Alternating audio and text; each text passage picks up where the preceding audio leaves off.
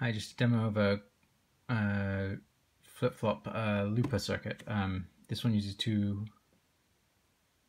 counters to do the switching, but you're only using bit 1, so it's going 0, 1, 0, 1, 0, 1. So if you switch 1, it goes 0, it goes 1, it goes high. Imagine the LED is connected to a relay and is switching a looper or a pedal, and then if you press the button again, it turns off. Likewise on the second circuit, if you press the button, it turns on, goes off. So it just goes on, off, It's just going 0, 1, 0, 1, 0, 1 on the lowest bit. But I've also connected the this, which is essentially the clock input, to the circuit, to the reset on the other circuit, and vice versa. Those are those green wires. So if I turn on 1 and then I want to flip-flop, I don't have to turn this off and then turn this on.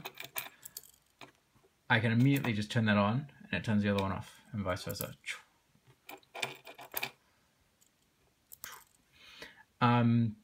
So yeah, the output from the logic board, you could then, the logic of each one, you could connect to a relay, and they could be true bypass for a looper or a pedal. Like if you had two pedals, I'm going to use it for if I have 2 pedals in one, but I never want to stack them.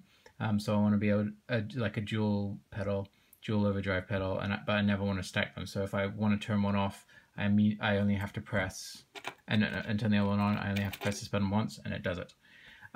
But you could make that completely switchable, because all you'd have to do is add a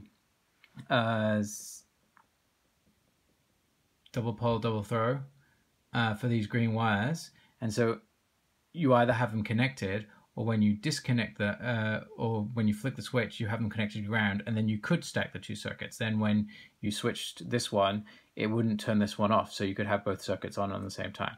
So it's a quite neat little circuit. As I said, this uses 2 counters because that's what I happen to have it at the time. These capacitors and this little capacitor and resistor network just smooths out the click from this, because it's going into the clock input, and this has some bounce, this switch, so it goes up, down, up, down, up, down before when you click it. So that just smooths out that click and makes it a single clock impulse for the counter. After this, I'm going to try, as I said, I had these counters because I was using them for another circuit, but after this I'm going to try doing it on a just using a single, using a JK flip-flop with a reset on it. But I don't have that chip yet, so I was just trying this first to see if I could do it. I'm going to try it on that, because then I only have to use 1 chip, because you can get a single chip with 2 JK flip-flops in it, and just makes the circuit a bit smaller. With the LEDs, they may have to be in series with your, if you were connecting to a relay. I'd have to test that, but I don't have any relays with me either. Thanks for watching.